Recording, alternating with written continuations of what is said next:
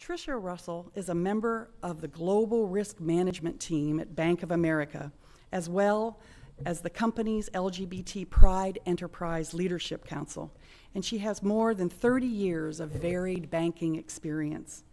She's also a former successful small business owner.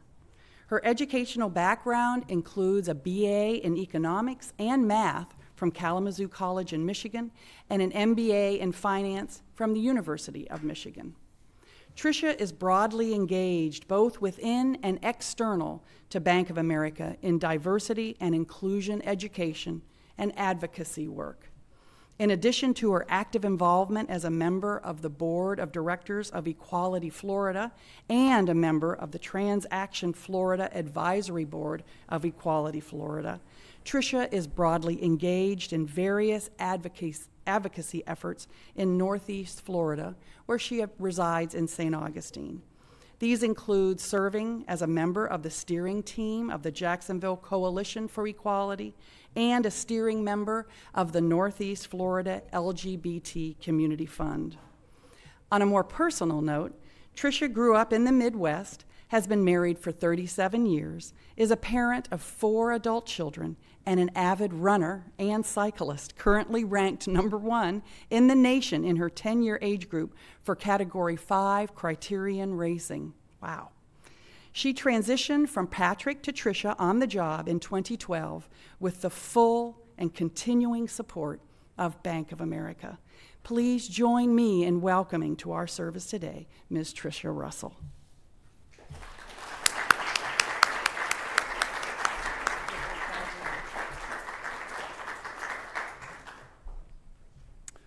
Well, good morning. It's really nice to be here, or I should say it's really nice to be here again. I had the privilege of being a guest homilist during your 2016 summer series, and also had the opportunity to see you and speak with you briefly in January of last year, so it's very nice to be back. I'd like to also reintroduce to you someone else who's been here with me, and that's my wife, Katie.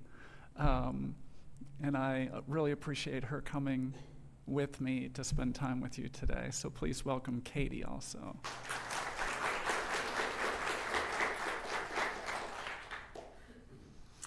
I love the theme of this year's summer series, Won't You Be My Neighbor?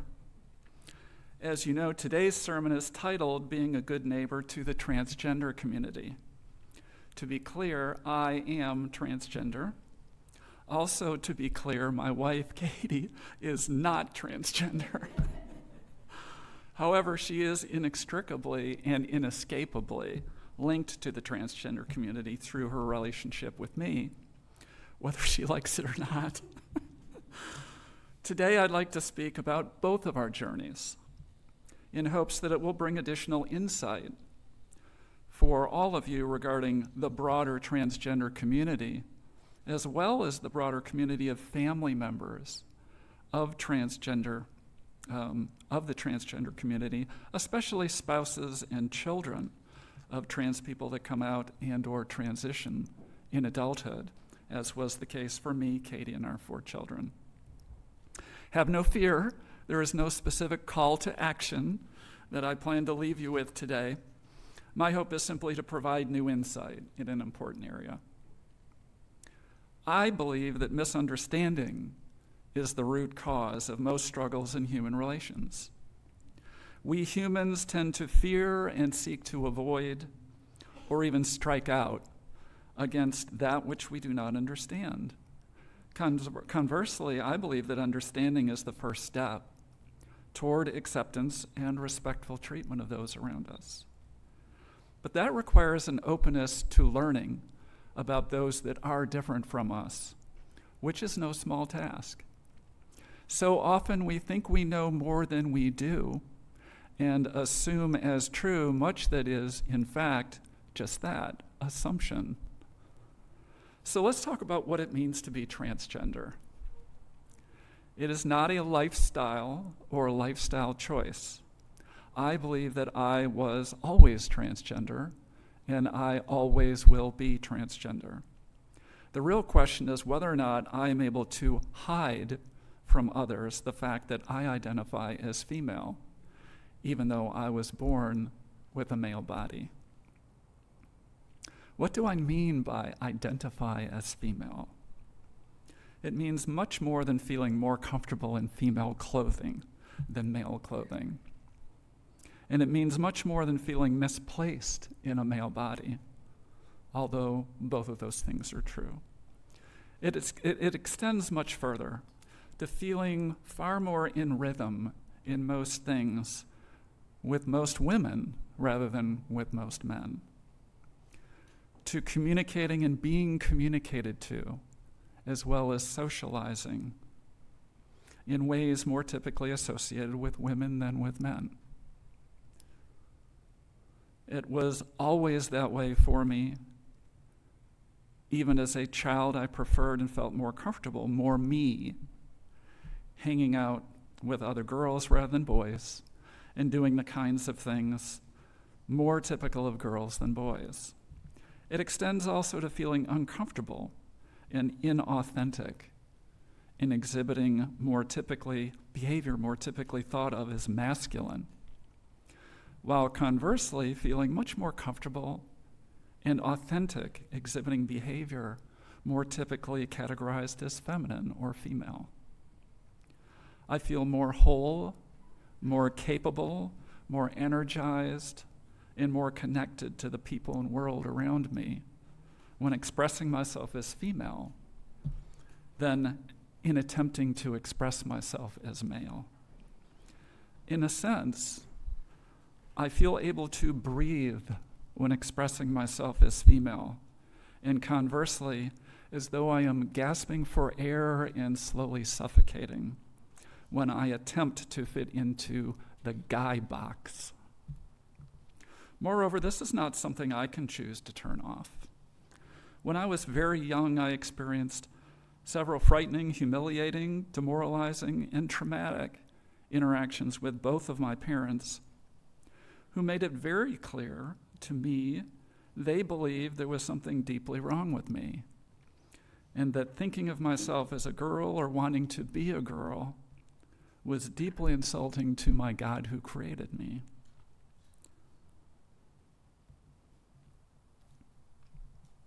I deeply internalized this, and both assumed it as true and set about changing myself to be like other boys, to fit proudly into the boy box. From that time forward, all the way into my mid-50s, that was a central theme of my life that affected all other aspects of my life. I prayed endlessly that God would heal me, fix me, make me like other young boys. Then as I got older, like other teenage boys, that God would make me like other young men than other adult men. But try as I might, I could not change me.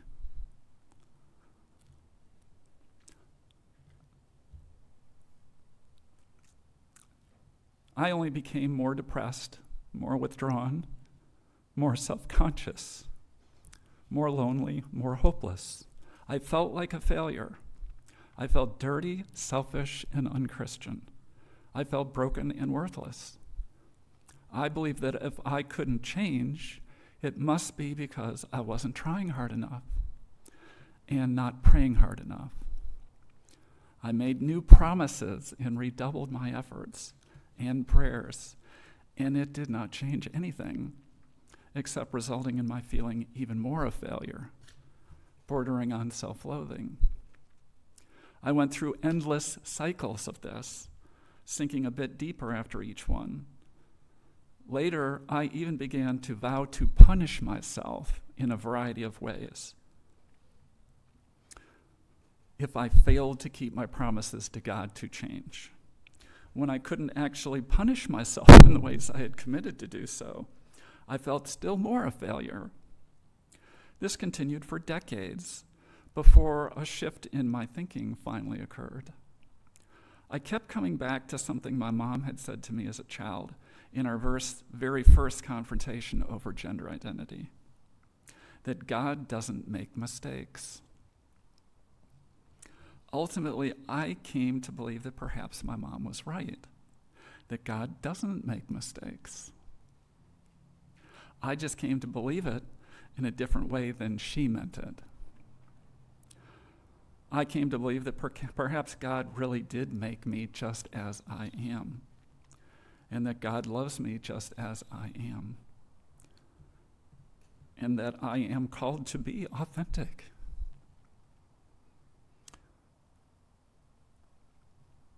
My daily prayer transitioned from asking God to change me and fix me to asking God to help me find my place in the world and to fully realize his plan for my life.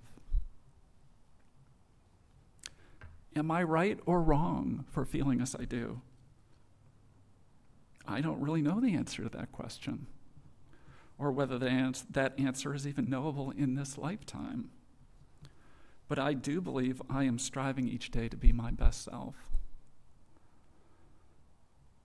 And I believe that whether right or wrong in my convictions, that I nevertheless deserve to be treated with dignity, love, and respect, and equal rights under the law of the land. In ways other than my transgender identity, I think I'm pretty much the same as most other people you will meet in your daily walk, sharing similar dreams and striving to achieve similar goals in my life. I believe that we should choose to see Christ in one another and treat each other accordingly and leave the judging to our Lord and God in heaven. I'd like to shift gears now, though, and talk about Katie's journey. Through our lives together, through our courtship in the first 30 years of our marriage, prior to my coming out, versus the 7 years of our marriage since my coming out. We met in undergraduate school, a small liberal arts college in Michigan, and we hit it off immediately, frequently crossing paths. By coincidence, it was a small school. Until I learned that she worked at the school library, which I had never been in until I found out she worked there. And so I began to frequent the library, and I always needed a lot of assistance. Really just a pretense to see Katie. I was smitten, but she was already dating, and I respected that. However, when that relationship ended nearly a year later, we crossed paths again, coincidentally, at a school dance, a chance meeting that marked the beginning of our courtship. Fast forward 2 years later, we were married. Fast forward 5 more years, and the first of our 4 children was born. We were inseparable.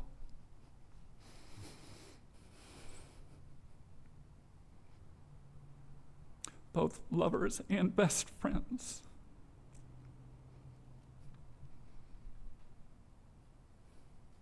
I did and I do adore her. We were both the 4th of 6 children, both faithful Catholics, sharing similar interests and beliefs, sharing a zest for life, open and transparent partners in all things, except the knowledge of my female gender identity.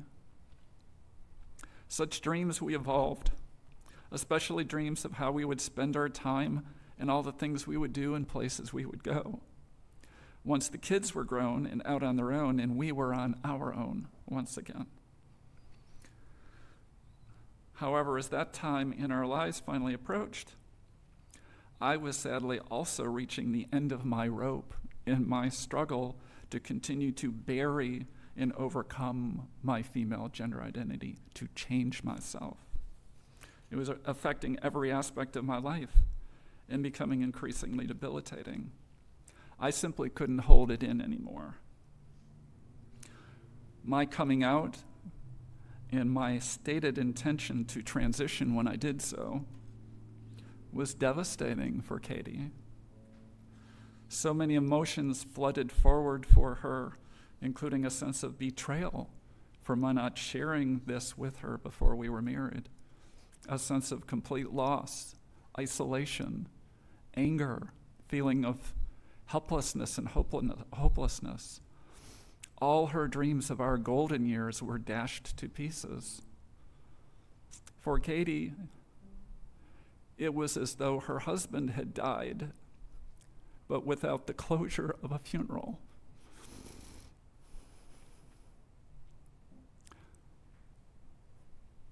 I think Katie would tell you now that she finds herself in a place in life she could never have imagined, even a few years ago, in a place she certainly wouldn't have chosen had she been able to imagine it. She continues to pray for a miracle, her miracle, that things can go back to the way they once had been. She cannot help but feel abandoned by me and question the depth of my love for her. She struggles to connect me in feminine pronouns such as she, her, hers, in the same sentence or thought. And yet she has remained by my side as her life has been turned upside down and her dreams unraveled. Unlike the vast majority of spouses of adult transitioners who are soon gone. Her struggles are similar to those of most spouses of adult transitioners. Are Katie and so many others in her shoes wrong to feel and struggle as they do? Certainly not. In truth, I can hardly begin to imagine the depth of Katie's understandable, inappropriate despair. She is the most kind, generous, caring, and loving person I know. I believe she deserves understanding, respect, empathy, and assistance in her time of need.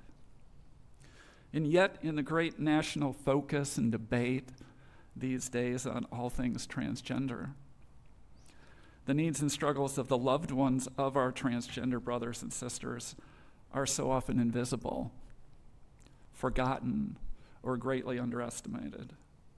Further still, even in the efforts of good and well-meaning people to treat their transgender brothers and sisters with respect and acceptance, the corollary can sometimes be a lack of empathy, conscious diminishment, or even outright criticism for the struggles of confused and grief-stricken family members of transgender people.